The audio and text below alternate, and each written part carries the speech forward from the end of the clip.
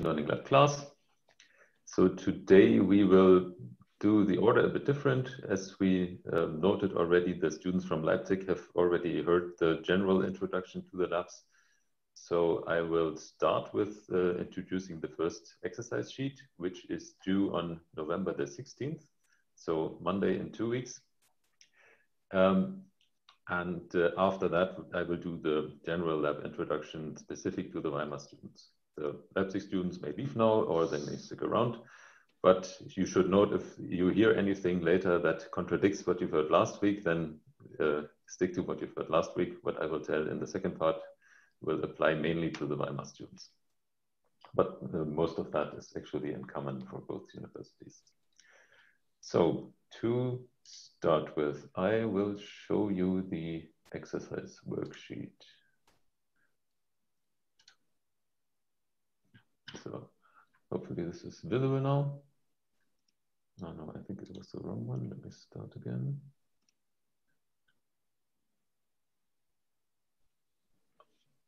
This is what I wanted to show. Okay. So I will start from here. I will go into more detail on this course page later. We have done this for the Leipzig students last week, but only quickly to show you where you can find the link to the exercise worksheet. This will always be next to the lab class schedule. This is how it looks like on the Weimar page, and this is how it looks like on the Leipzig page. There's a linked worksheet for every exercise sheet number. So the first one is there now. The other ones will appear as the course goes on. The exercise worksheet itself is a PDF with multiple individual exercises on it. This week we will have, oh yes, please do start the recording again, Martin. I have restarted the recording. Ah, perfect. Thank you for the hint nonetheless. Yes, we have to remind ourselves to do this occasionally because I was already almost too late. Perfect. Okay, right. So we have 6 exercises total this time. In terms of lecture content that they apply to, I should probably also quickly show this. You probably know our lecture notes page. Otherwise, for the new people, I will show how to get here again later, also in more detail. But just so that you have seen it, this first exercise sheet will cover what will be covered in the course sessions in the first 2 weeks. So that is this introduction part, this unit regression from the second part, and the first half of this concept learning unit from the second part. The first exercise is a general question on machine learning, where you have to define some terms and sketch some examples for them. If you paid attention to what the professor explained earlier, you might already be able to answer this. Same for the second question. This refers to this picture on the specification of learning problems that we saw. And here you are supposed to think through this with a concrete example of a learning problem and think about what concept corresponds to what symbol in the picture. And in the second question, you are asked to do this again with respect to the exercise 6 on this worksheet, which I will get to later, where you are actually already doing something with respect to the symbols in this picture. And you are supposed to think about which ones these are. The third exercise is on linear regression. This you haven't heard yet if this is your first time taking this class. You are supposed to solve a simple regression problem by hand here. So this is the entire data set for this problem, which is 4 cars characterized by 2 different attributes, age and mileage, and the dependent variable, which is the stopping distance when braking here. The fourth and fifth exercise relate to the concept learning part of the lecture. Number 4 is about hypothesis spaces and their sizes and how they can be computed. This will hopefully become clearer from the literature that you will get and from the lecture slides. The exercise 5 is on the FIND-S algorithm, which is the first concept learning algorithm that we will talk about. The 6th exercise is the first programming exercise for that class. We are marking these on the exercise sheets with this P symbol. And before I get into what specifically you are supposed to do here, I will briefly introduce the general problem, the general learning problem that we are dealing with. This is also briefly explained in the exercise description here. So as you all know, there are many different kinds of web pages. So if I, let's say, type cat food into a search engine, I get a bunch of web pages that contain this, this query. And of these, there are pages that want to sell you things, or there are pages that might give you information about cat food in this case. If you scroll down far enough, you might find ones where people discuss about cat food or that recommend specific brands or these kinds of things. Figuring out what type of web page a given search result is, for example, important to search engines to give you better search result pages. So for some queries that you type in, it might be pretty obvious what type of pages would you want. So if I buy cat food instead, obviously the search engine should prioritize pages that sell cat food. If I type rather cat food reviews, the pages, the search engine should prioritize pages that contain information or discussion about cat food. And this applies to any kind of pages that you might search about. So this is in essence the learning problem that we are going to deal with in the programming exercise for this lab class all semester. Given some arbitrary web page, in this case, given by its HTML code, we want to automatically decide what category of web page it is. And in the exercise, we have decided to go with 6 different basic kinds of web pages. Pages that allow the visitor to discuss with others, pages that suggest other pages to the visitor, pages that get information from the visitor, pages that sell or buy from the visitor, pages that entertain the visitor, or pages that inform the visitor. So we want to classify pages by their primary function. Your first task in doing this exercise will be to help us to generate a data set for this purpose. So what we want is a set of web pages where we know what the correct category is out of these 6 kinds. And to that end, in task 6a here, you will If I may interrupt very quickly, Michael, just a very quick interruption. This exercise is not for you to generate data for us. We can generate data ourselves. That's not our problem. Our problem is that you need to learn this whole difference between the real world and the model world. And that means you need to experience the difficulties involved in actually coming up with the ideas, the features that are necessary to distinguish between these 6 different classes. So in order for you to experience this, we will give you web pages and ask you to decide where they belong and then to try and model them properly. Exactly. So the purpose of these labs, in essence, is to prepare you to do machine learning in the real world. And when you want to do that, sometimes you're lucky and there's already a perfectly fine data set that you can just use for the problem that you're interested in. And sometimes you are not that lucky and you have to generate your own data set. And in that case, you start exactly here. And that's why we decided also to start here for the lab classes. So in order to do this, we have prepared a little tool that you will use to annotate web pages. You can find that on your respective Moodle page. Let me quickly see. This is the Weimar one.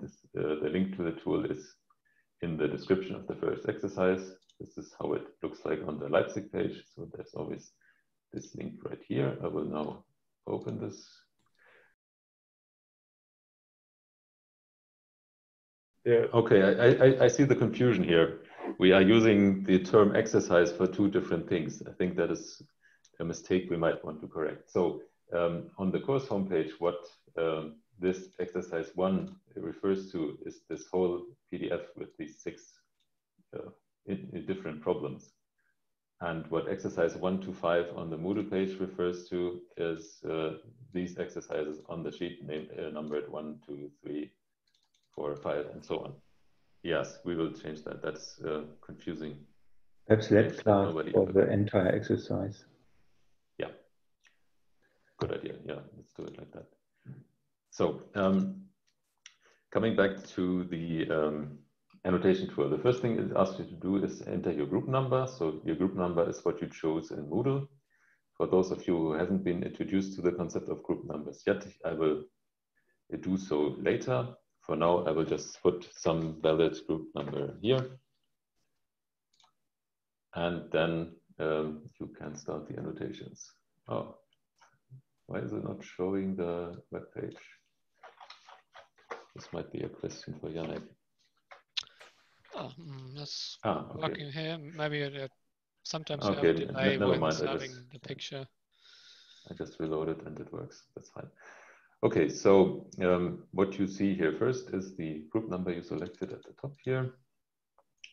In the left side of the screen, you see a screenshot from of a web page. You can also click on that to see it in larger. On the right side, you have the basic instructions for this task, which are to first look at each of the images that you are displayed here carefully, and then from the annotation section below, select one label for this web page in the mainly column. So we want to identify what is the main function of this web page.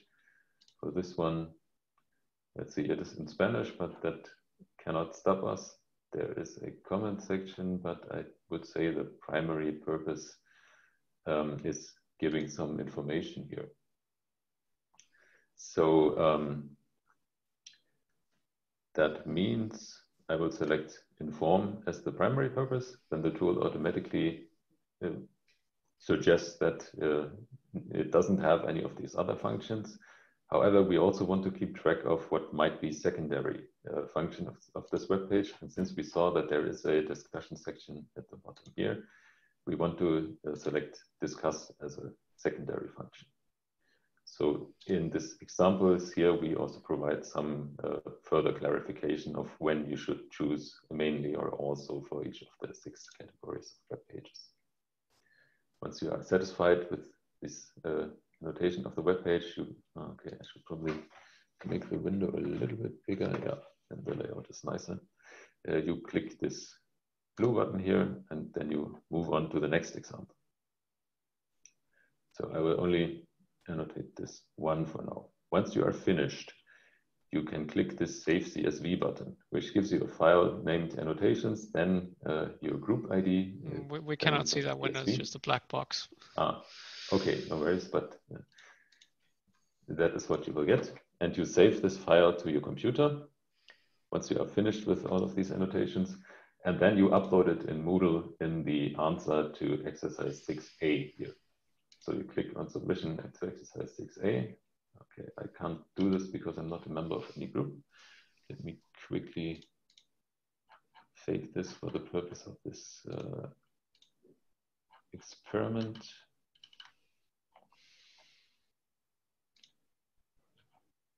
Then I can add a submission and place this file that I didn't download now, but this is where the CSV file that you download from the annotation tool would go. So if you make a mistake selecting your group number up here, you can click this delete all button, but this will reset everything to the beginning. So it will also delete your annotations, right? So be careful. Yes, exactly. It will delete everything that you did. Yes, but we will also, of course, see whether the file matches your group number in Moodle. So you can't really cheat here. What if I click on Save CSV early before I'm finished? I can do that just to be on the safe side, right? You can do that, and then you will only get the partial annotations that you did. Just so there's a good reason for this. There's good reason for this. Often save early. Yes. That's the one thing. And the second thing is that you are working together in groups, and each group gets one of these things.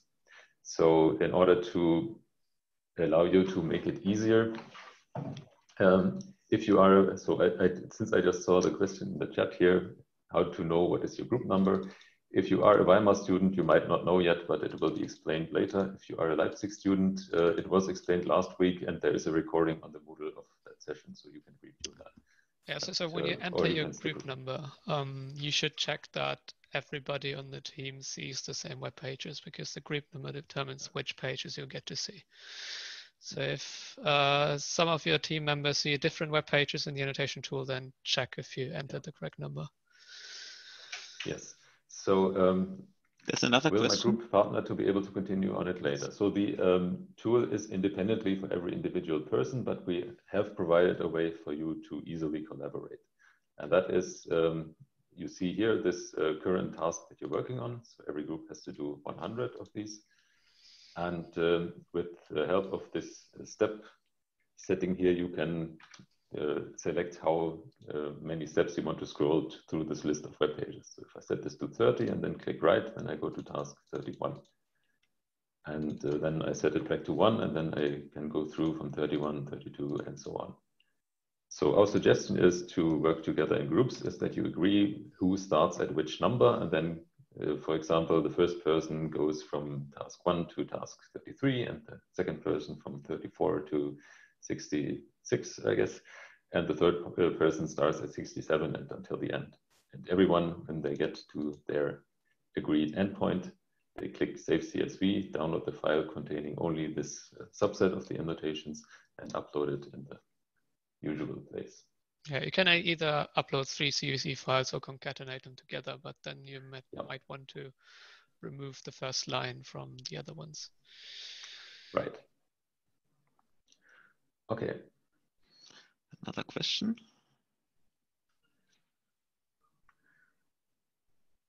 For now, we are planning to have the labs always online. Depending on how the virus situation develops, we might do additional local office hours, but this is not likely or certain at this point. But I don't see the problem with the... Yeah, go ahead. So I don't see the problem with the fast PC. We are actually allowing you to run some code on our infrastructure. So all you really need to be able to run on your own machine is a web browser. Although I would even suspect that most of the machine learning exercises should be operational on any laptop or PC that you might have. Yes, that's true. There are anyways not very strict hardware requirements. Okay, so this is the first part of exercise 6. If there are further questions maybe on this, one additional thing, which is also in the annotation guidelines, do you only look at what you're seeing? So if this is an Amazon page, don't select if there's that it wants to sell you stuff right away. Because if it's the Amazon help page, then it's an informative page and not a page that wants to sell stuff. So in general, you have to submit each exercise only once per group. For this thing, in order for you to be able to split up the work, we are making an exception such that everyone can submit a file individually, but you can also submit one together for the group if that is preferred. So for this one exercise, both is possible. You should always use the Moodle for your respective university. And this site is linked from the Moodle. Yes.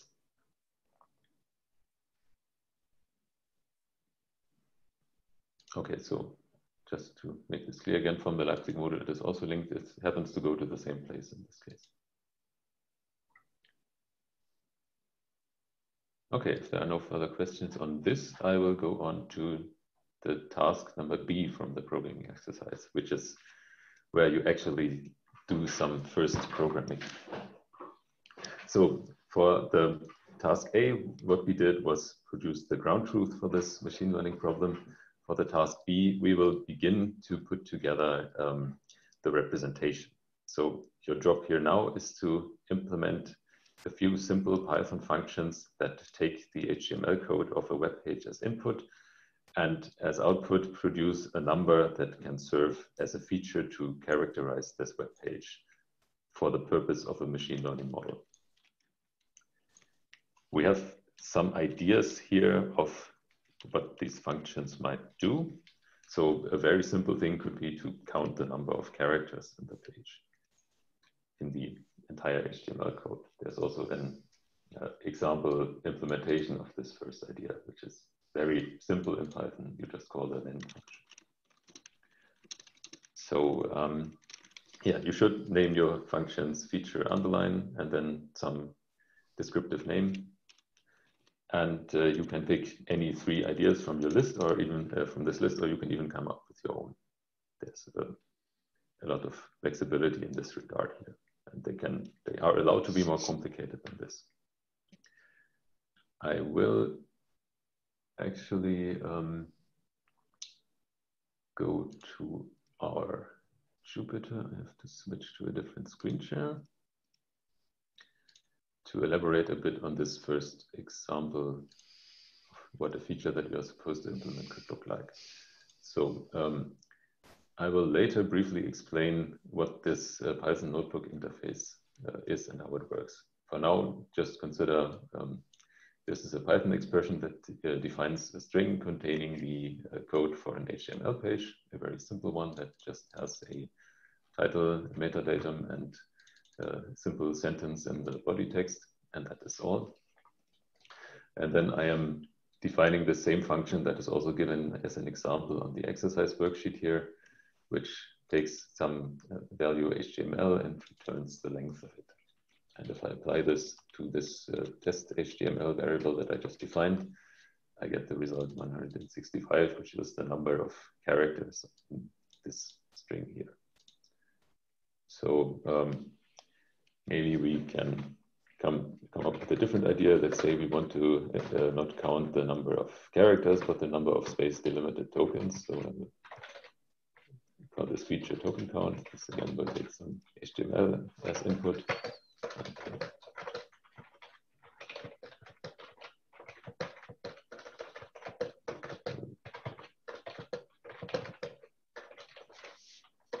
So write a proper comment and to do this in Python. And again, for those of you who are completely new to Python, there will be a tutorial next week where we go over some of these ideas in a bit more detail.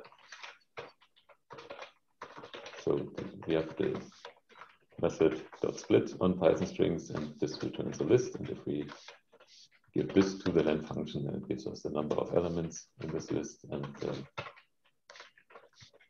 if we apply this to our HTML string, okay, this should be named test HTML, of course, because we are in the global scope now.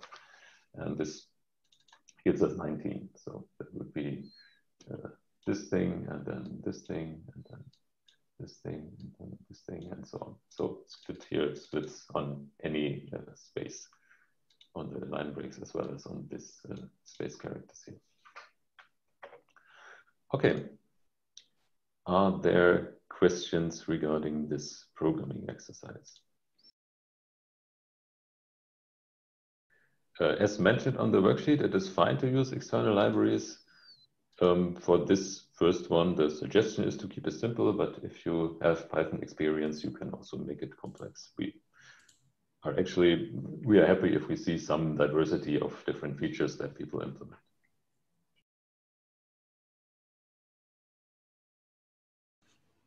You can use it, but it is not a strict requirement. You should upload your code in HTML format. This is because that is the lowest common denominator of what the Moodle accepts as input.